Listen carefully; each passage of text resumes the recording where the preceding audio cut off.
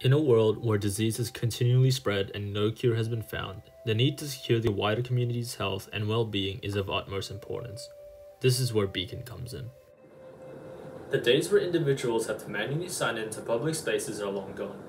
The introduction of a system such as Beacon will eliminate the need for organizations to provide a QR code to the population. Instead, it turns the population into the QR code. Beacon is a harmless data-driven tracking technology to keep individuals in check and the wider community safe. Beacon will give insight into the geographical locations and health status of the immune, at-risk, and untested. This will result in a society ridden of disease as set algorithmic conditions and limitations keep the infected at bay. The Beacon ID chip, a microchip safely embedded under the skin, acts as a sort of active tracking and identification tag. It holds information about an individual pertaining to their health, immunity status, last test, germ pod location, and places recently visited. This will allow them to enter crowded public spaces such as shopping centers, restaurants, parks, and other germ pods given that they are healthy or immune. The information can be continually updated and analyzed by individuals and officials to give accurate data. This device will allow for strict control over infected individuals or those in highly infected germ pods, so that those who are at risk or healthy but not immune can remain safe. The Beacon ID chip, as mentioned before, will be embedded under an individual's skin in an area of relatively easy access like the wrist or hand. This is to ensure those who opt into the system will not lose or easily remove the device as they please. It will be distributed from health clinics and hospitals to ensure the safe installation of the chip.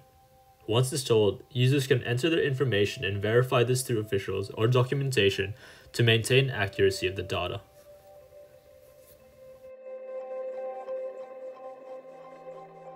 After verification, individuals with the chip are free to go around to public areas given that they are allowed to enter. All establishments will be given a monitor and a scanner where they can scan the chips of each person. The system has customizable algorithmic conditions and limitations that can be set in place by establishments and organizations to limit those entering. For example, a person from Pod A, a pod with high infected population, cannot enter an area in Pod B, a pod with low infections and a high at-risk population. Though the person from Pod A may have a healthy status, organizations within Pod B may restrict these individuals to lessen the risk of their other patrons in the area. This device will drastically increase the safety of individuals and the wider community. Opting into this program also allows for the ability to quickly access areas amidst the current climate.